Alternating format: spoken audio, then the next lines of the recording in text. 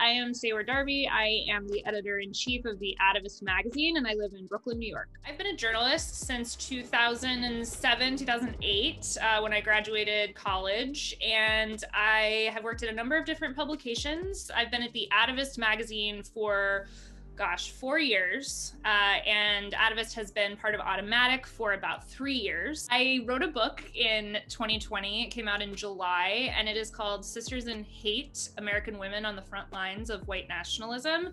And as the subhead of that conveys, it is a book about the intersection of gender and white extremism in the United States. It was extremely hard to be both the editor-in-chief of a publication and writing a book, my first book, a book I never thought I would write because I never thought I would write a book. And I wasn't really able to take substantial time off. So I had a pretty regimented schedule. I woke up really early every day to get a couple of hours of writing in. And I remember on one reporting trip to the Pacific Northwest, I would spend like half my day editing the forthcoming Atavist story, and then I would spend the other half of the day interviewing subjects and transcribing the interviews. The Atavist Magazine was founded 10 years ago. We actually just celebrated our 10th anniversary in January. And it was founded by 3 people: Evan Ratliff, who was a writer-editor, Nick Thompson, who was a writer-editor, and Jeff Rabb, who was a developer and designer. And we have a really small team. I'm the only full-time staff member.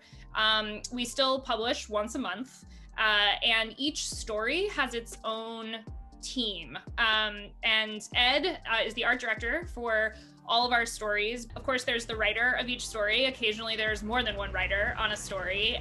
There's also our copy editor, Sean, who works on an hourly basis. And then Ed always finds incredible artists. We like to think of ourselves as a place where young or new writers who want to take a big swing at a story, who might not have their pitch answered by a legacy publication, a print publication, we're willing to work with them to help them take that big swing. I think in terms of audience for the Atavist, we've always had a pretty modest approach. We know that our stories are long.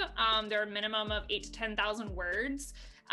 And they're for people who want to really commit to reading a story. And we recognize that that's not everybody, and that's okay. And so we really try to focus on telling the most compelling stories possible and letting the stories and the way that they're designed really speak for themselves. But we've also found that, exposure for the stories, finding different places to share it. So Apple News has been a great platform for us for the last year. We get great referral traffic from social media. And then we do have a base of subscribers. Apple News pays us a licensing fee for our work, and records the stories for audio as well. And we also make money through Autumn, which is an app now owned by the New York Times that records stories for audio. Our most dedicated audience members also are aware of our wider mission, which is something that in terms of engaging audience and developing audience, we try to promote a lot, along with whatever the most recent great story is. We try to talk about how important long-form journalism is, how opportunities are narrowing in the industry, how we are trying to keep the doors open to new voices. And I think there are audiences in journalism and beyond who really respond to that. So if you subscribe, 50% of that is going to writers through our royalties program, which is very unique in the industry.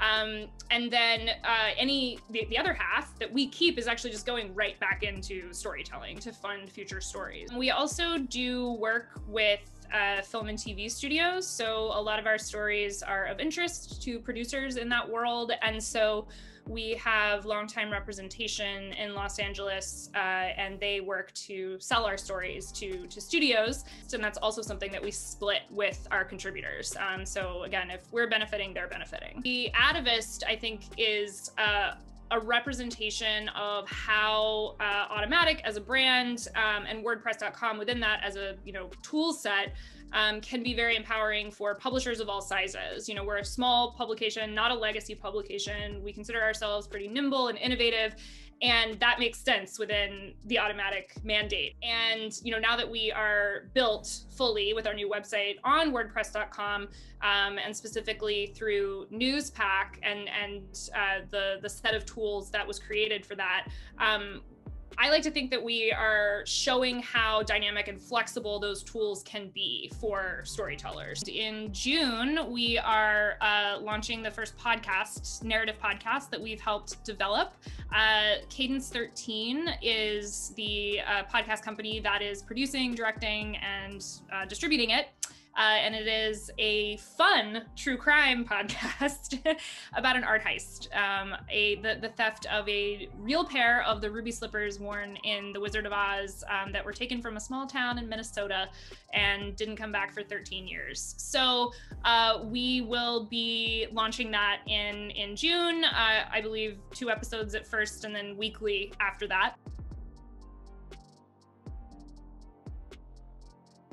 Also, there's a parade of elementary school students going by my window. I'm just gonna close my window.